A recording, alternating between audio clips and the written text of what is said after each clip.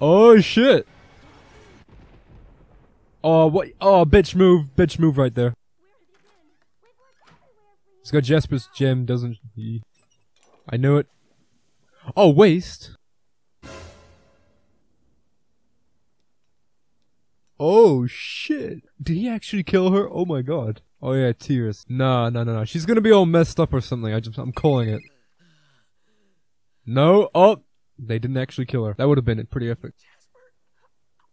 No, she'll be proud. I know. I just know it. I bow to your strength, my diamond. Excuse me. Oh my god. That is not what I expected. Holy shit. Okay, so I have to admit, seeing Steven make all that cool ass pink shielding spike shit was pretty epic. Mostly because, I don't know, it seems like most fights in Steven Universe are, how do I say, prissy? It seems like there's never any force anywhere, but that, I swear I felt it there. If they had actually killed off Jasper, I can guarantee the fanbase would be like, why would you do that? It's so wrong, no. But I would just be like, wow, okay. Because, quite frankly, okay, having characters die in a kid's show is a big deal. Even Avatar didn't do that.